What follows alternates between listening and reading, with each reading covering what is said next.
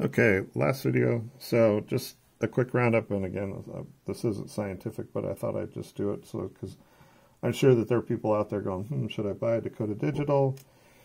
Should I do the right thing and call Jack and tell him I need a cluster because I want to stay with the OEM, or maybe have Jack rebuild it? Just a quick plug. Or buy one of these, and I think this isn't the worst deal in the world, especially if you're buying it, if you bought it and you're going to maybe flip it, and you don't really care about the long-term potential problems that you might have. Or, it's a pretty decent entry into this whole thing. So the one thing I'd say is this guy looks a little suspect to me. First of all, again, it's not miles per hour. And there may be a way to, change some of this internally. But for whatever reason, I guess there's more people in the world that use kilometers. They just decided to make them all kilometers per hour. So that's something to consider, obviously. And then, it looks a little cheap to me, but again, I'm kind of picky on that stuff. The back bezel is really nice. Like, I don't know if anybody's ever done this, but it is really hard to get out a can of spray paint and get a finish like that. There's a couple little bumps here and there on this, but again, a really great attempt at getting it painted nicely. Got a nice jewel in there. The funny thing with me is all of this lettering down here is fantastic. It's almost like they had an original source for those, because when I look at the lettering on this inner bezel, it looks like it's an OEM bezel. I don't think it is, but maybe it was stamped from one. Maybe they got a hold of the stamps and the printing.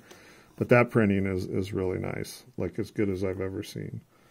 So, and then it has the booties on the bottom, which, again, those are really rare to come across. The gauges, I think, are okay. I think what we saw was that the low high on the oil pressure is a little bit off. And again, I hate to say that this is right or wrong, because this is a new thing. I would have to do a little research on this. And just, again, this is kind of the internal voltage regulator that comes with the OEM, and it has a little thing here. And there's a great write-up on Mud for this in the clusters, odometers, and speedometers thread that kind of explains how that works. It gets hot, it opens, it closes, and then that feeds the 7 volts over to the cold and the hot. I think what they did here was they did kind of the same thing, but used this solid, I think that's like a solid state kind of voltage regulator, which, maybe is better, right? And then the cold hot was right on the money. The last thing here, didn't have room for everything, is the board. The board looks really nice. I mean, it's really well laid out. Looks just like OEM.